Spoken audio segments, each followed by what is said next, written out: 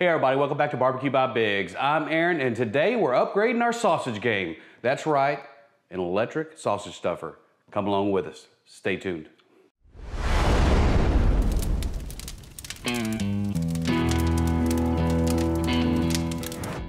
All right, here it is. Huge box, and some of you might be wondering, hey, we've seen your sausage making videos before, you already have stuffers, and I do. The 5-pound is very easy to use by yourself, but you have to fill it up all the time. The bigger 15-pound one, it works great for making large batches of sausage. The problem is it's very difficult to use by yourself. So I needed something that would hold the weight and that could produce some sausage, but that I could do by myself, because I don't always have extra hands helping me. My wife does a great job of helping me make sausage, but sometimes she's not here when I'm making it. So an electric version is what we were looking for, and you know what? We found us a Vevor Electric Sausage Maker, and we're gonna tear into this thing and see what it's all about. All right, like I said before, this is a huge box. It is heavy, it's about 50 or 60 pounds. I noticed when it got here, when they delivered it, I had a big old chunk missing out of this. I guess something fell on it and damaged it. The cardboard is kind of flimsy, but it looks like they maybe had some good packing materials inside. So hopefully the stuffer didn't get damaged. So let's tear into this thing and see what we got. Well, that's encouraging. Piece of wood. Oh, they got it kind of crated inside. Maybe that makes up for a lot of that weight. As you can see, they got plywood on the sides, plywood on the ends. No plywood here, but man, they did a good job of crating this. So it looks like we're gonna have to get some different tools to get this out. Be right back. Got a little household hammer here. Let's see if that's good enough to get it apart here.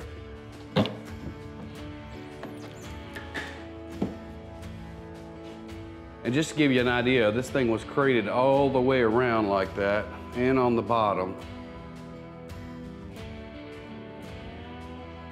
So they did a good job of putting it in the box for sure.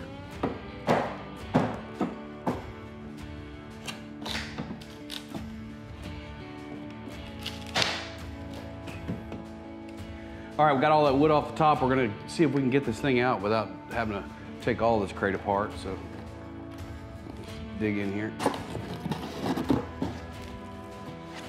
All right, got some styrofoam on top. Another layer of protection. There's the stuffer. Let's see if we can get it out of here without having to tear apart all that wood.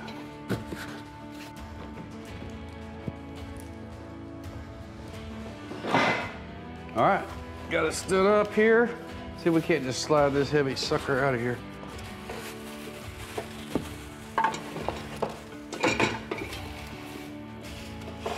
All right, got it out of there successfully. Thing's heavy. All right, we got it out of the box, and I tell you, it is huge. We'll get this thing unwrapped here, see what we got. I get all these cut loose here. With the foot pedal, cut that loose. Get that cut loose. All right, so you have several switches here on this. You have a run, a stop, which will stop it. You have an off, and you have an on. You have 12 different speeds from low to high. And then you got this switch over here, that's your down switch, which is controlled by your foot pedal. And then you have your up switch, which once you would flip it up, it just automatically rises to the top. That's when you're gonna fill your stuff up. So we're gonna rise that up so we can get this off here. But remember, it's got 12 speeds on the down. It's only got 1 speed coming up. Once it gets to the top, you can remove this, and then this thing shuts off automatically. So remember, this is up, that's idle, and that's down. So when it's on the down slope, when we push that, so that was high speed, so we can even go low speed, barely moves. What that does for you is gives you the ability that when you want to go slower with your sausage making, you can slow it down, or if you got it under control, let's say you start as a beginner over here, then you're an expert over here at the fast, and you just you know, get that sausage and pile it out of there for sure. So then when you're ready to fill it, you just tip it over, fill it up, put it back in there, and you're done. If you want to take it all the way out, you pull it to the side and then remove it. It has these handy little feet on the sides to keep this off the ground and to keep it even for loading.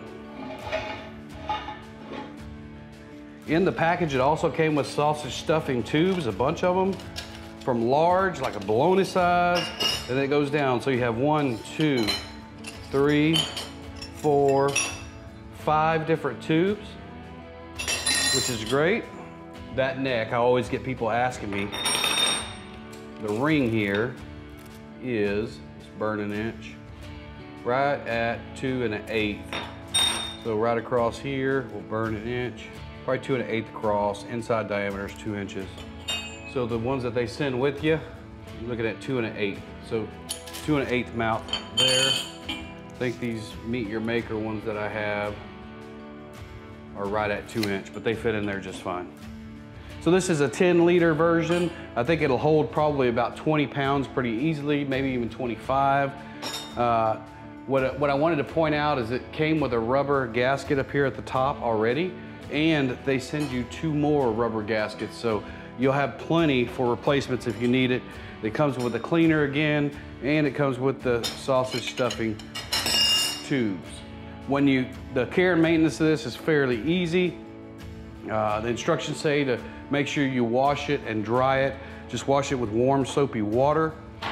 Make sure that it is unplugged when you clean the body of it, and try not to get any kind of moisture into the electronics at the top. All right, we'll get this put back together. Again, it's really easy. You just slide this thing right onto those notches and swing it up. It's done. Now you got both hands free, pedals down on the ground, got your sausage casing, then you could support your casing here, and then you could roll your sausage out. What I run into when I don't have both hands is I'm supporting with one and I'm cranking with the other.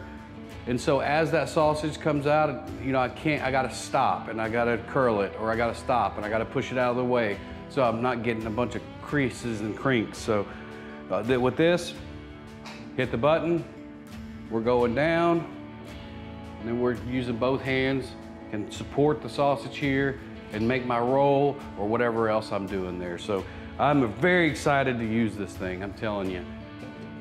Very excited. All right, a couple of last measurements, just because I get asked a lot about how big stuff is. This base on this stuffer is 14 1/4 long and about 12 3/4 wide. It stands up to the top of the box at 26 inches, and to the top, up to the top of that is about 37 inches. In case you have somewhere that you got to store this, you'll know that. Just for grins, the horn out of the sausage is about 5 inches off the ground, in case you have something that you use there. All right, with all that said, this is a big one. This is a big sausage stuffer. Now they offer smaller units available too. We'll leave a link to this one down in the description below to get you the best deal possible, but you can use that link also to find the smaller ones. And you know what, if you own one of these, leave a comment below how you like it, if you found any tips or tricks that we can use as we go through the sausage making journey with this electric sausage stuffer. As always, guys, we appreciate you. If there's anything you ever want to see, leave those in the comments below, and we'll catch you on the next cook.